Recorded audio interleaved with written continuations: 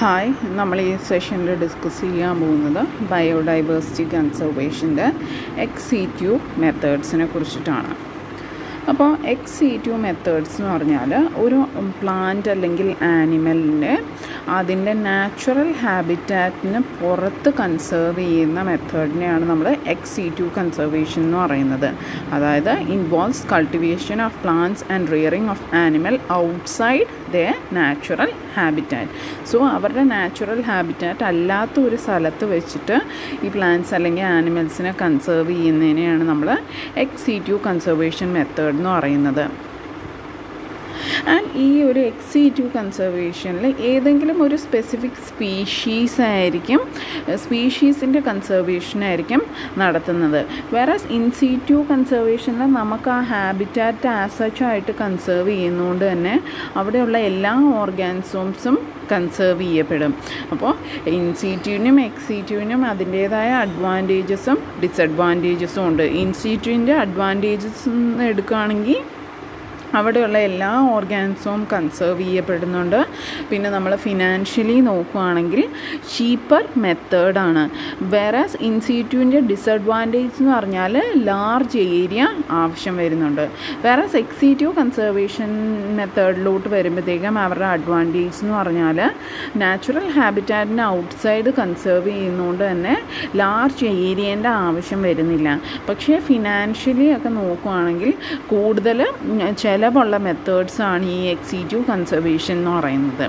And ഈ X situ കൺസർവേഷൻ്റെ പല മെത്തേഡ്സാണ് botanical gardens, സൂസ്, conservation stands and seedling banks, tissue culture, pollen, gene and DNA bank ഒക്കെ X situ കൺസർവേഷനിൽ വരും. ഇത് കൂടാണ്ട് aquarium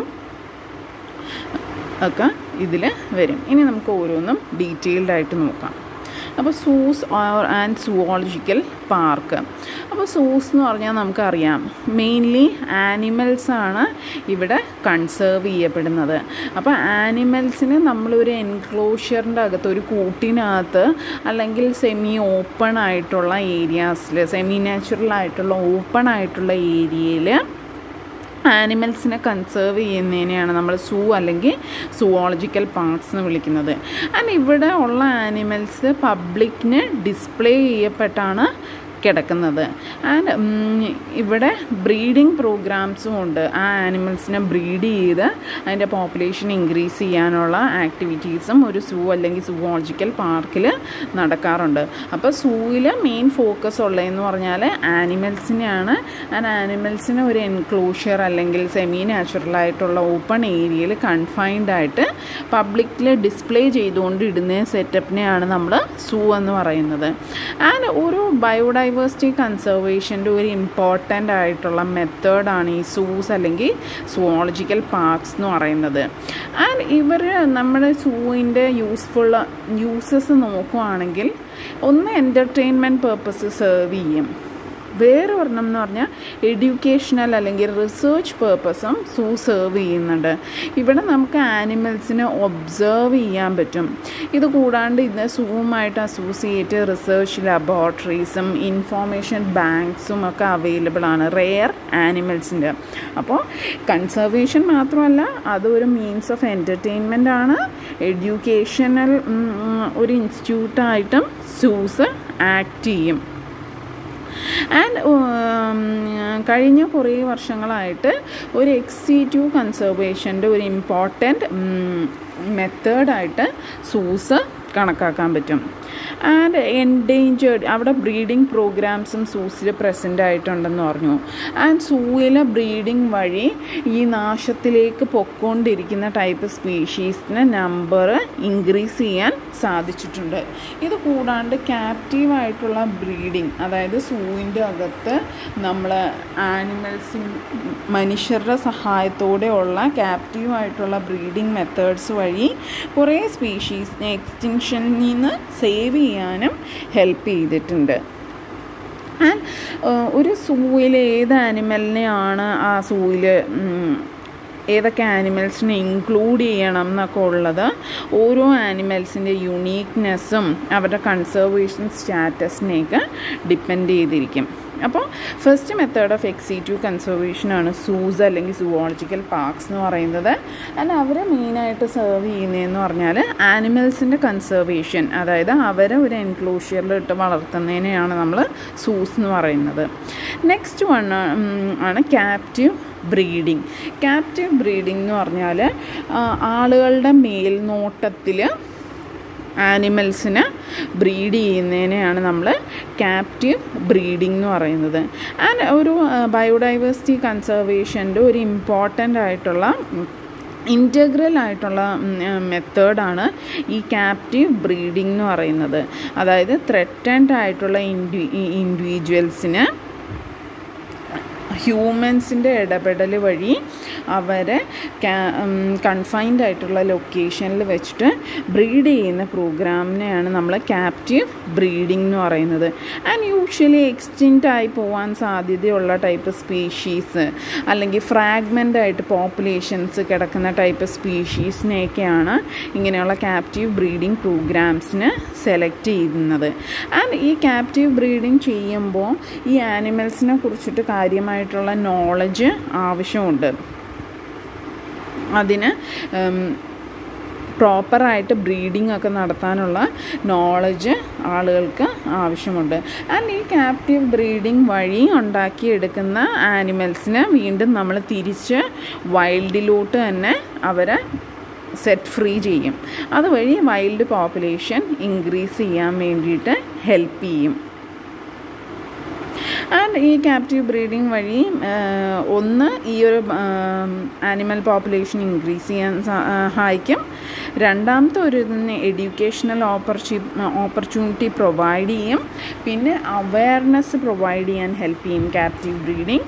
പിന്നെ scientific research and husbandry റിസർച്ചിനൊക്കെ captive breeding help ചെയ്യും. And കൺസർവേഷനും captive breeding help ചെയ്യും. And captive ബ്രീഡിങ്ങിന് advantages ഉള്ളതുപോലെ തന്നെ ചില ഡിസഡ്വാൻറ്റേജസും പ്രസൻ്റ് ആണ്. അതിൻ്റെ ഡിസഡ്വാൻറ്റേജസ് എന്ന് പറഞ്ഞാൽ നമ്മൾ ഈ ബ്രീഡിംഗ് പ്രോഗ്രാമിന് വേണ്ടിയിട്ട് സെലക്ട് ചെയ്യുന്ന സ്പീഷീസിൽ എന്തെങ്കിലും ആയിട്ടുള്ള ജനറ്റിക് പ്രോബ്ലംസ് ഉണ്ടെങ്കിൽ നമ്മൾ ആ ബ്രീഡിംഗ് പ്രോഗ്രാം വഴി ഉണ്ടാക്കിയെടുക്കുന്ന ഓഫ്സ്പ്രിങ്സിനും ആ ഒരു ജനറ്റിക് പ്രോബ്ലംസ് പാസ് ഓൺ ചെയ്യാനുള്ള സാധ്യതയുണ്ട്.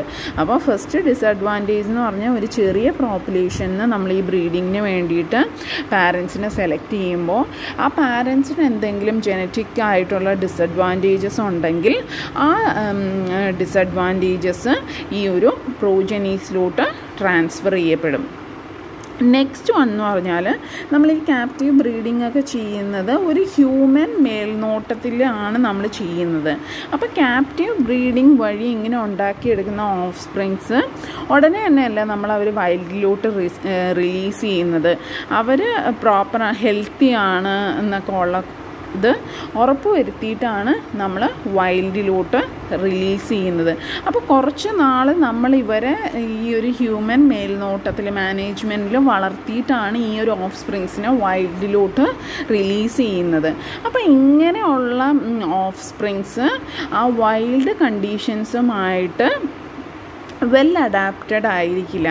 ഒരു നാച്ചുറലി വൈൽഡിൽ ജനിച്ചു വളർന്ന ഒരു ആനിമലിനെ കമ്പയർ ചെയ്യുമ്പോഴത്തേക്കും ഇവർക്ക് കുറച്ച് പ്രോബ്ലംസ് ഫേസ് ചെയ്യാൻ സാധ്യതയുണ്ട്.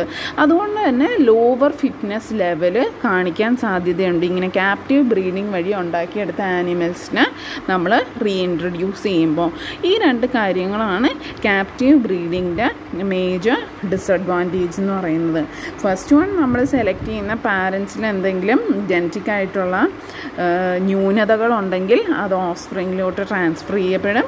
സെക്കൻഡ് വൺ എന്ന് പറഞ്ഞാൽ നമ്മൾ വൈൽഡിൽ ഈ ഒരു ക്യാപ്റ്റീവ് ബ്രീഡിംഗ് വഴി പ്രൊഡ്യൂസ് ചെയ്യുന്ന ഓർഗാനിസത്തിന് തിരിച്ച് വൈൽഡിലോട്ട് റിലീസ് ചെയ്യുമ്പോഴത്തേക്കും അതിനൊരു നാച്ചുറലായിട്ടുള്ള ഫിറ്റ്നസ് കുറവ് കാണിക്കാനുള്ള സാധ്യതയുണ്ട്. നെക്സ്റ്റ് മെത്തേഡാണ് അക്വേറിയം.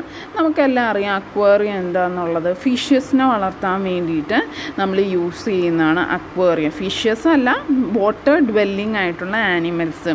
അപ്പോൾ അക്വേറിയം എന്ന് പറഞ്ഞാൽ artificial habitat four water dwelling ആയിട്ടുള്ള ആനിമൽസിനെയാണ് നമ്മൾ അക്വേറിയം എന്ന് പറയുന്നത്. ആൻഡ് ഈ അക്വേറിയത്തിൽ നമ്മൾ സ്മോൾ സ്കെയിലായിട്ട് വീടുകളിൽ വളർത്തുന്ന ടൈപ്പ് അക്വേറിയം ഉണ്ട്, ലാർജ് സ്കെയിലായിട്ടുള്ള അക്വേറിയംസും ഉണ്ട്. സ്മോൾ സ്കെയിലിൽ അക്വേറിയയിൽ വീടുകളിൽ വളർത്തുന്ന ചെറിയ ചെറിയ ടൈപ്പ് ഫിഷസ് ആണുള്ളത്. And large scale അക്വേറിയത്തിൽ large marine മാമൽസും plant സ്പീഷീസും ആംഫീബിയൻസും ഒക്കെ പ്രസൻ്റ് ആണ്. അപ്പോൾ ഇവർ കൺസർവേഷൻ മാത്രമല്ല, സൂസിനെ പോലെ തന്നെ അതിൻ്റെ കൂടെ എൻ്റർടൈൻമെൻറ്റും എക്കണോമിക് ബെനിഫിറ്റും ഒക്കെ ഉണ്ടാക്കുന്നുണ്ട് അക്വേറിയാസ്. ആൻഡ് പല സൈസിലുള്ള സൂസ് അക്വേറിയസ് നമുക്ക് സൂസും മറൈൻ പാർക്സിലൊക്കെ കാണാൻ പറ്റും. ആൻഡ് നമ്മുടെ ഫ്രഷ് വാട്ടർ പോപ്പുലേഷൻസ് എടുക്കുകയാണെങ്കിൽ ഈ fresh water പോപ്പുലേഷനിലുള്ള 47 to 53% of fish species threatened ആണ്. നമ്മളുടെ ഹ്യൂമൻ്റെ different activities such as pollution, over fishing, അല്ലെങ്കിൽ habitat loss, alien invasion, climate change, ഇങ്ങനെയുള്ള കാരണങ്ങൾ കാരണം നമ്മൾ ഫ്രഷ് വാട്ടർ എടുക്കുകയാണെങ്കിൽ അവിടുത്തെ 47 to 53% വരെ ത്രെറ്റൻഡ് ആണ്. അപ്പോൾ ഇങ്ങനെയുള്ള ത്രെറ്റൻഡ് ആയിട്ടുള്ള സ്പീഷീസിനെ കൺസേർവ് ചെയ്യാൻ വേണ്ടിയിട്ട് നമുക്ക് അക്വേറിയ യൂസ് ചെയ്യാൻ പറ്റും. ആൻഡ് നമ്മൾ ത്രെറ്റൻഡ് ആയിട്ടുള്ള സ്പീഷീസിനെ ഈ അക്വേറിയയിൽ ഇൻട്രൊഡ്യൂസ് ചെയ്തിട്ട് അവരുടെ പോപ്പുലേഷൻ ഇൻക്രീസ് ചെയ്യാൻ വേണ്ടിയിട്ട് ബ്രീഡിംഗ് പ്രോഗ്രാംസും നമ്മൾ സെറ്റപ്പ് ചെയ്യും. ആൻഡ് ഡിഫറെൻറ്റ് സ്കെയിൽസിൽ അക്വേറിയം ഉണ്ടെന്ന് പറഞ്ഞു. സ്മോൾ സ്കെയിലും ഉണ്ട്, ലാർജ് സ്കെയിലും ഉണ്ട്. സ്മോൾ സ്കെയിൽ നമുക്ക് വേണമെങ്കിൽ വീട്ടിൽ ഹോബിയായിട്ട് വളർത്തുന്നുണ്ട്, പിന്നെ അത് കൂടാണ്ട് ലാർജ് സ്കെയിലായിട്ട് വളർത്തുന്നതുണ്ട്. അതൊന്ന് എഡ്യൂക്കേഷണൽ പർപ്പസിന് പ്രൊവൈഡ് ചെയ്യാൻ വേണ്ടിയിട്ട് ഹെൽപ്പ് ചെയ്യും. And about 47% of fresh water fishes threatened ആണെന്ന് പറഞ്ഞു. പക്ഷേ ഇവരുടെ കൺസർവേഷന് വേണ്ടിയിട്ട് അല്ലെങ്കിൽ കൺസർവേഷൻ പ്രയോറിറ്റൈസ് ചെയ്യാൻ വേണ്ടിയിട്ട് പ്രോപ്പറായിട്ടുള്ള സ്റ്റെപ്സ് ഒന്നും എടുക്കുന്നില്ല. അപ്പോൾ ഈ ഒരു ഫ്രഷ് വാട്ടർ ഫിഷസിൻ്റെ അല്ലെങ്കിൽ അവിടെയുള്ള മാമൽസിൻ്റെയൊക്കെ കൺസർവേഷന് വേണ്ടിയിട്ട് ഈ അക്വേറിയ സെറ്റപ്പ് ഹെൽപ്പ് ചെയ്യും. ആൻഡ് അവിടെ നടത്തുന്ന ക്യാപ്റ്റീവ് ബ്രീഡിംഗ് വഴി നമുക്ക് ആ ഫിഷ് സ്പീഷീസിൻ്റെ പോപ്പുലേഷൻ ഇൻക്രീസ് ചെയ്യിക്കാൻ പറ്റും. നെക്സ്റ്റ് മെത്തേഡാണ് ബോട്ടാനിക്കൽ ഗാർഡൻസ്. ബോട്ടാനിക്കൽ ഗാർഡൻസ് നമുക്കറിയാം എന്താണ്, പ്ലാന്റ് സ്പീഷീസിൻ്റെ കൺസർവേഷന് വേണ്ടിയിട്ടാണ് നമ്മൾ ബോട്ടാനിക്കൽ ഗാർഡൻ സെറ്റപ്പ് ചെയ്യുന്നത്. ആൻഡ് ഇന്ത്യൻ്റെ കേസ് എടുക്കുവാണെങ്കിൽ ഇന്ത്യയിൽ more than 8 botanical garden present ആണ്. ആൻഡ് ഈ ബോട്ടാനിക്കൽ ഗാർഡനിൽ നമുക്ക് എന്താണ് മെയിനായിട്ട് ലിവിങ് പ്ലാന്റ്സ് ആണ് കാണുന്നത്.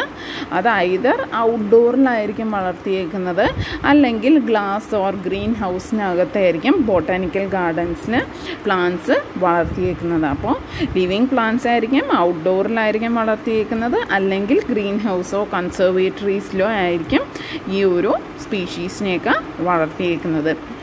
ഈ ബോട്ടാനിക്കൽ ഗാർഡൻ്റെ പേർപ്പസ് എന്ന് പറഞ്ഞാൽ ഒന്ന് ഇവരെ കൺസേർവ് ചെയ്യുക, അവരെ പ്ലാന്റ്സിനെ ഗ്രോ ചെയ്യുക, ഡിസ്പ്ലേ ചെയ്യുക. ആൻഡ് ഇങ്ങനെ ഡിസ്പ്ലേ ചെയ്യുന്ന both scientific and educational purpose serve ചെയ്യും. അപ്പോൾ ബോട്ടാനിക്കൽ ഗാർഡനിൽ ഈ പ്ലാന്റ്സിൻ്റെയൊക്കെ ഡിസ്പ്ലേ ചെയ്യുന്നത് scientific and educational purpose serve ചെയ്യും. അപ്പോൾ ഇതുവരെ നമ്മൾ പറഞ്ഞ എക്സിറ്റീവ് കൺസർവേഷൻ മെത്തേഡ്സ് എല്ലാം തന്നെ കൺസർവേഷൻ്റെ കൂടെ തന്നെ scientific and educational purpose serve ചെയ്യാൻ ഉദ്ദേശിച്ചുകൊണ്ടാണ് നമ്മൾ സെറ്റപ്പ് ചെയ്യുന്നത്. സൂ ആയിക്കോട്ടെ, അക്വേറിയം ആയിക്കോട്ടെ, ബോട്ടാനിക്കൽ ഗാർഡൻ ആയിക്കോട്ടെ. ആൻഡ് ബോട്ടാനിക്കൽ ഗാർഡനുമായിട്ട് അസോസിയേറ്റ് ചെയ്ത് ഹെർബേറിയാസ് പ്രസൻ്റ് ആയിരിക്കും, ലബോറട്ടറീസ് പ്രസൻ്റ് ആയിരിക്കും, ലൈബ്രറീസ് പ്രസൻ്റ് ആയിരിക്കും, പിന്നെ എക്സ്പെരിമെൻ്റൽ റിസർച്ച് പ്ലാന്റിങ്സും പ്രസൻ്റ് ആയിരിക്കും. ഈ പ്ലാന്റിൻ്റെ കൺസർവേഷൻ റിലേറ്റഡ് ആയിട്ടുള്ള എക്സ്പെരിമെൻറ്റ്സ് ഒക്കെ ചെയ്യാൻ വേണ്ടിയിട്ടുള്ള സെറ്റപ്പും ഈ ബോട്ടാനിക്കൽ ഗാർഡനിൽ അസോസിയേറ്റഡ് ആയിട്ട് പ്രസൻ്റ് ആയിരിക്കും. ആൻഡ് ഇതുവഴി ഒന്ന് പ്ലാന്റ് റിസർച്ച് പ്രൊമോട്ട് ചെയ്യുന്നു, കൺസർവേഷൻ എഡ്യൂക്കേഷൻ പ്രൊമോട്ട് ചെയ്യുന്നു. അതുകൂടാണ്ട് പബ്ലിക് അവയർനെസ് പ്രൊവൈഡ് ചെയ്യാനും ഈ ബോട്ടാനിക്കൽ ഗാർഡൻസ് ഹെൽപ്പ് ചെയ്യും.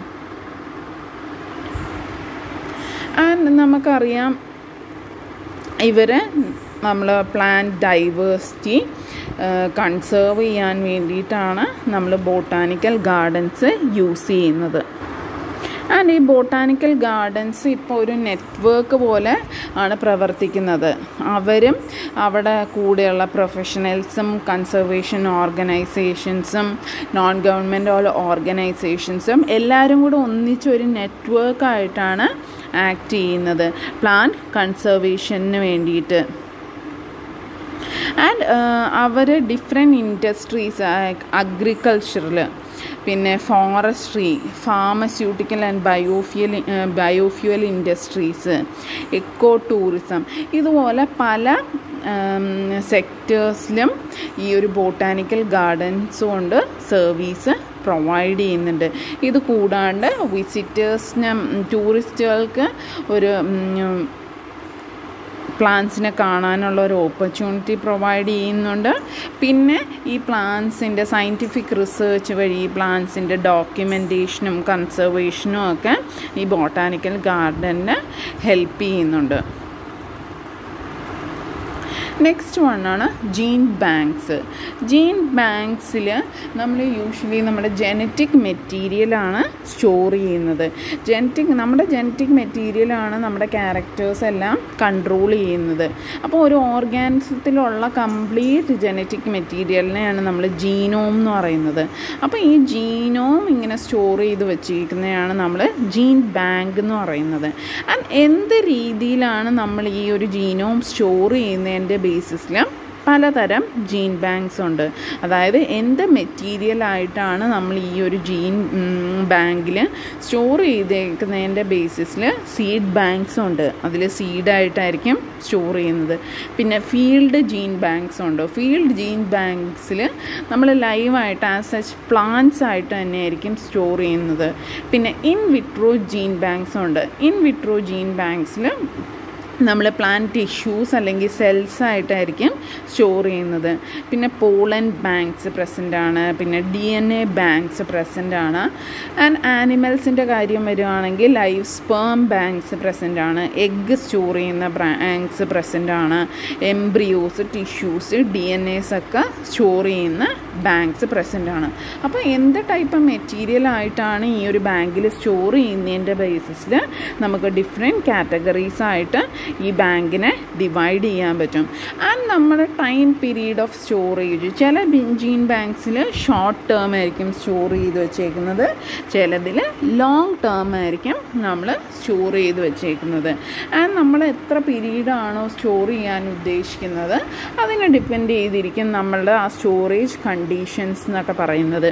ആൻഡ് ഡിഫറെൻറ്റ് മെത്തേഡ്സിൽ നമുക്ക് ഈ ഒരു മെറ്റീരിയൽ സ്റ്റോർ ചെയ്ത് വയ്ക്കാം.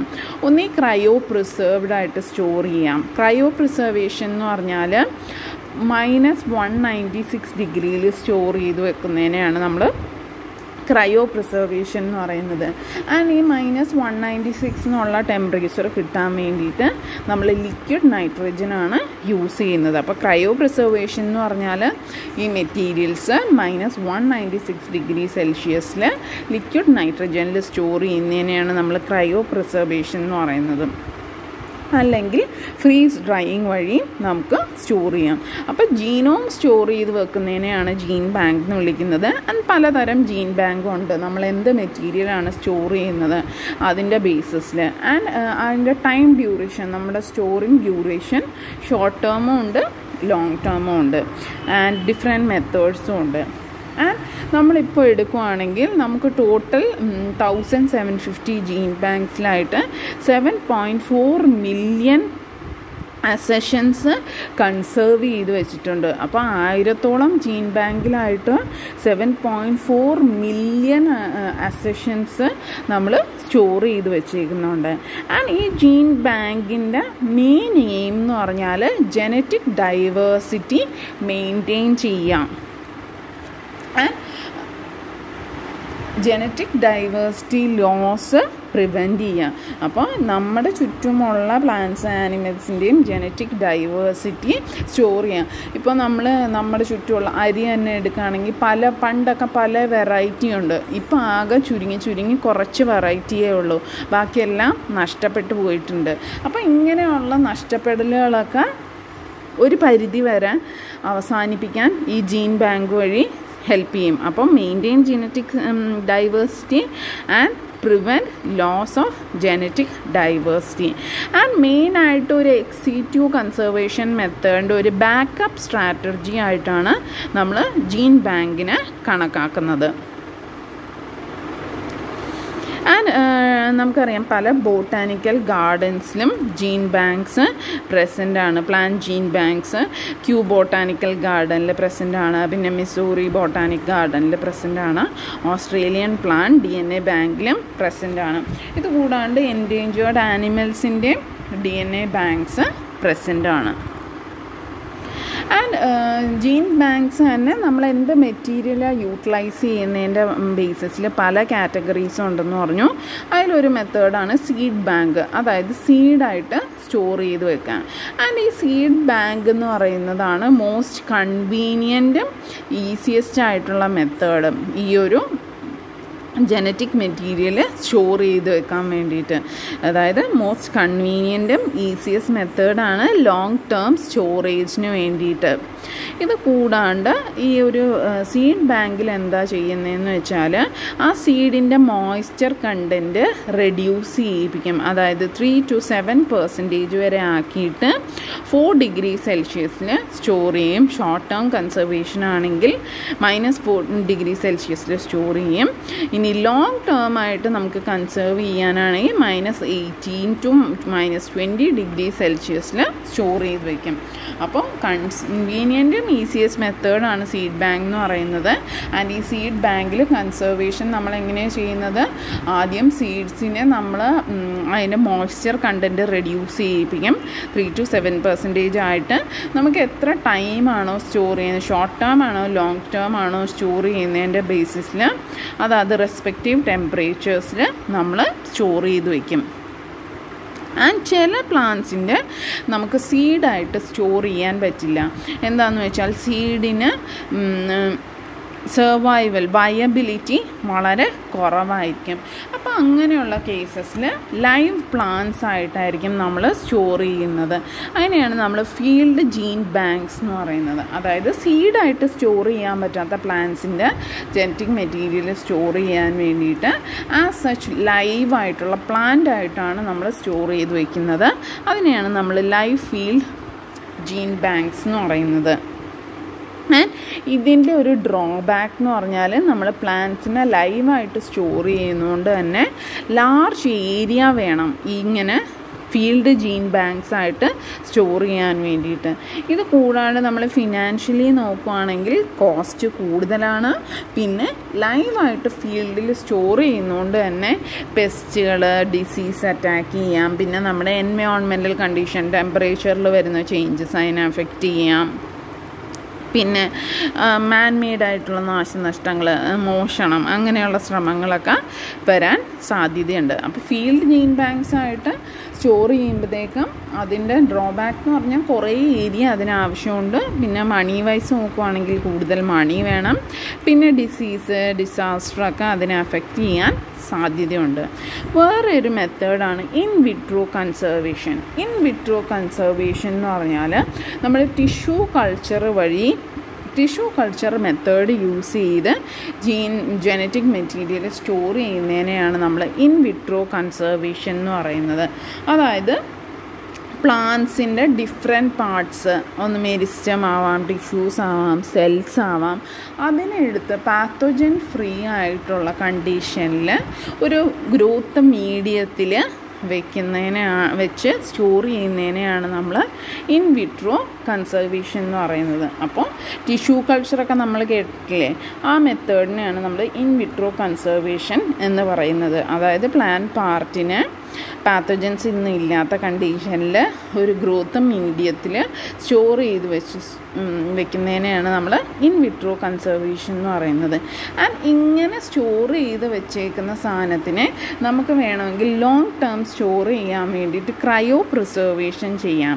ക്രയോ പ്രിസർവേഷൻ എന്ന് പറഞ്ഞാൽ വളരെ ലോ ടെമ്പറേച്ചർ, അതായത് -196°C ലിക്വിഡ് നൈട്രജനിൽ വെക്കുന്നതിനെയാണ് നമ്മൾ ക്രയോ പ്രിസർവേഷൻ എന്ന് പറയുന്നത്. ആൻഡ് ഈ ക്രയോ പ്രിസർവേഷൻ നമ്മൾ ഈ -196°C വെക്കുമ്പോഴത്തേക്കും ആ ഒരു ടിഷ്യൂവിൻ്റെ അല്ലെങ്കിൽ സെൽസിൽ മൈറ്റോട്ടിക്കും മെറ്റബോളിക് ആക്ടിവിറ്റീസും ഒക്കെ അറസ്റ്റ് ചെയ്യപ്പെടും. ആൻഡ് ലോങ് ടേം സ്റ്റോറേജിന് ഒരു അഡ്വാൻറ്റേജിയസ് മെത്തേഡാണ് ഈ ക്രയോ പ്രിസർവേഷൻ എന്ന് പറയുന്നത്. ആൻഡ് കോസ്റ്റ് എഫക്റ്റീവും ആണ് ഈ ക്രയോ പ്രിസർവേഷൻ എന്ന് പറയുന്നത്. നെക്സ്റ്റ് ഒരു കൺസർവേഷൻ മെത്തേഡാണ് national bureau of plant genetic resource. ഇത് പ്ലാന്റ്സിൻ്റെ ജനറ്റിക് മെറ്റീരിയൽ സ്റ്റോർ ചെയ്യാൻ വേണ്ടിയിട്ട് ഇന്ത്യയിൽ തന്നെ സെറ്റപ്പ് ചെയ്തേക്കുന്ന ഒരു ജീൻ ബാങ്കാണ്. National bureau of plant genetic resource എന്ന് പറഞ്ഞാൽ ഇന്ത്യയിൽ ന്യൂഡൽഹിയിൽ എസ്റ്റാബ്ലിഷ് ചെയ്തേക്കുന്ന ഒരു ജീൻ ബാങ്കാണ്. ആൻഡ് വേരിയസ് ക്രോപ്പ് പ്ലാന്റ്സിൻ്റെ ജീനോം അവിടെ സ്റ്റോർ ചെയ്ത് വെച്ചിട്ടുണ്ട്. ആൻഡ് ഈ national bureau of plant genetic റിസോഴ്സിൻ്റെ main AIIMS എന്ന് പറഞ്ഞാൽ പുതിയ ജേം പ്ലാസംസ് ഇൻട്രൊഡ്യൂസ് ചെയ്യുക, പിന്നെ വാല്യുബിളായിട്ടുള്ള ജേം പ്ലാസംസ് കളക്ട് ചെയ്ത് വയ്ക്കുക, പിന്നെ ക്വാറൻറ്റൈൻ ഇൻട്രൊഡ്യൂസ് ചെയ്ത പ്ലാന്റ് സ്പീഷീസിനെ ക്വാറൻറ്റൈൻ ചെയ്യുക, പിന്നെ ജേം പ്ലാസം ടെസ്റ്റിംഗ് ആൻഡ് മൾട്ടിപ്ലിക്കേഷനും ഈ ഒരു national bureau of plant genetic resource ചെയ്യുന്നുണ്ട്. നെക്സ്റ്റ് ആണ് national bureau of animal genetic resource. ഇതും ഇന്ത്യയിൽ തന്നെ ബേസ് ചെയ്തിട്ടുള്ള ഒരു ഇൻസ്റ്റിറ്റ്യൂട്ടാണ്. ഇത് ലൊക്കേറ്റ് ചെയ്തേക്കുന്ന ഹരിയാനയിൽ കർണാൽ എന്ന് പറഞ്ഞ സ്ഥലത്താണ് ലൊക്കേറ്റ് ചെയ്തേക്കുന്നത്. ആൻഡ് ഇവിടെ എന്താ ചെയ്യുന്നതെന്ന് പറഞ്ഞാൽ ആനിമലിൻ്റെ ജീനോമാണ് അല്ലെങ്കിൽ ജനറ്റിക് മെറ്റീരിയലാണ് സ്റ്റോർ ചെയ്ത് വെച്ചേക്കുന്നത്. അപ്പോൾ ഇവരുടെ മെയിൻ എയിം എന്ന് പറഞ്ഞാൽ നമ്മുടെ കൺട്രിയിലുള്ള ലൈഫ് സ്റ്റോക്കും പോൾട്രീൻ്റെയും ജനറ്റിക് റിസോഴ്സ് ഐഡൻറ്റിഫൈ ചെയ്യുക, ഇവാലുവേറ്റ് ചെയ്യുക, ക്യാരക്ടറൈസ് ചെയ്യുക, കൺസേർവ് ചെയ്യുക ആൻഡ് യൂട്ടിലൈസ് ചെയ്യുക. ഇത്രയും കാര്യങ്ങളാണ് ഈ national bureau of animal genetic resource ചെയ്യുന്നത്. അതായത് നമ്മുടെ കൺട്രിയിലുള്ള life സ്റ്റോക്കും പോൾട്രീൻ്റെയും ജീനോമിന് identification, evaluation, characterisation, conservation and utilisation. ഇത് കൂടാണ്ട് ഇവർ ട്രെയിനിങ് പ്രോഗ്രാംസൊക്കെ കണ്ടക്ട് ചെയ്യുന്നുണ്ട് ഇവരുടെ എയിംസിനെ ബേസ് ചെയ്തുകൊണ്ട്. അതായത് ആനിമൽ ജനറ്റിക് റിസോഴ്സ് യൂട്ടിലൈസ് ചെയ്യുന്നതിനൊക്കെ വേണ്ടിയിട്ട് ട്രെയിനിങ് പ്രോഗ്രാംസും ഈ national bureau of animal genetic റിസോഴ്സിൽ വരുന്നുണ്ട്. ആൻഡ് എക്സിറ്റ്യൂ മെത്തേഡ്സ് അതിനെക്കുറിച്ചും സ്റ്റഡീസ് നടത്താനും ഈ national bureau of animal genetic റിസോഴ്സിൽ ചെയ്യുന്നുണ്ട്. അപ്പോൾ ഇത്രയുമാണ് എക്സിറ്റ്യൂ കൺസർവേഷൻ മെത്തേഡ്സ് എന്ന് പറയുന്നത്. അതായത് ഒരു പ്ലാന്റ് അല്ലെങ്കിൽ ആനിമലിന് അതിൻ്റെ ഹാബിറ്റാറ്റിന് പുറത്ത് എവിടെയെങ്കിലും വെച്ച് കൺസേർവ് ചെയ്യുന്നതിനെയാണ് നമ്മൾ എക്സിറ്റ്യൂ കൺസർവേഷൻ എന്ന് പറയുന്നത്. Thank you.